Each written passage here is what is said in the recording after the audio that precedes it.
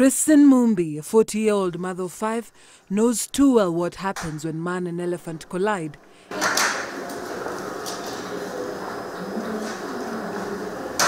She was on her way to look for odd jobs near Jipe Primary School when 2 elephants nearly trampled her to death. Mmoja akatoka hapo na kaja kanigonga hapa, kanitupa chini. Nilipotupa chini, ikaja kadunga hapa. Sasa nilipodunga kwa miguu, mpembe mmoja upande huu, mmoja upande huu. She survived, but her injuries were so bad. Worse still, Kenya was enduring the 100-day doctor strike, and she would have to be referred to Tanzania to seek treatment. When the strike abated, she came back. She has had to undergo another costly operation. Now, she badly needs a walking frame. She cannot support her children.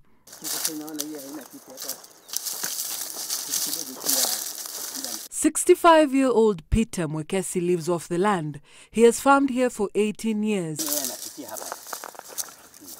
He doesn't hate elephants, he hates what they do to his harvest. Last year, elephants destroyed his crop, valuated by the Human Wildlife Resolution Committee as worth 250,000 Kenyan shillings. He's still waiting for his compensation. The elephants have not come this year, but when they do, tunakabiliana naye, tunamtupa na mawe, tunapiga firimbi, tunachoma moto, ili afanye aondoke asimalize. Hata wakati mmoja walikuja mpaka hapa nje hapa, tukiwa ndani ya nyumba. The Kenya Wildlife Service acknowledges that elephants remain a big threat where people have settled. In 1996, negotiations began to erect a 30-kilometer solar-powered fence to restrict elephant movement to human settlement, as they move from Tsavo East to Tsavo West and the private ranches. So once this place is fenced completely, then issues of human-wildlife conflict will be minimized by over almost 85–95%. I'll never ever be the same. As KWS completed their fence, 4 young girls from Kajire Girls High School were also working hard to keep elephants at bay.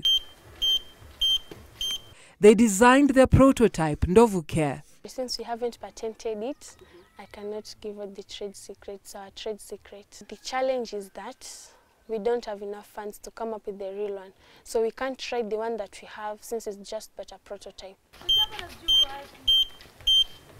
The gadget has a red light which shows it is charged. The sensor indicates the presence of the elephant. Then it sets a siren, which alerts both the community and the KWS that the animal is around. People can either remain indoors while wildlife officials swing into action. Immediately they get an SMS on their phones. Dreams are always valid, and whenever somebody has an idea, he should come out and explore or show out his idea or her idea. And always ask for help. There's an application and has a microphone that is attached to it. So we want to integrate both so that when they can be able to monitor the progress of the Ndovu Care. Once it's complete, it is estimated to cost 60,000 shillings or slightly less. But only till the community that needs it can access it will it make a difference. Previous methods such as using bees to scare elephants, cans and other shrill noise can't be effective on their own. Kwa hivyo kununua kifaa kama hicho, kutegemea kinaweza kuwa gharama kiasi gani. For now, solutions like this are offering hope in a county where man versus elephant is a reality. And only those who live with wildlife understand what it means. Dorcas Wangira, Citizen TV.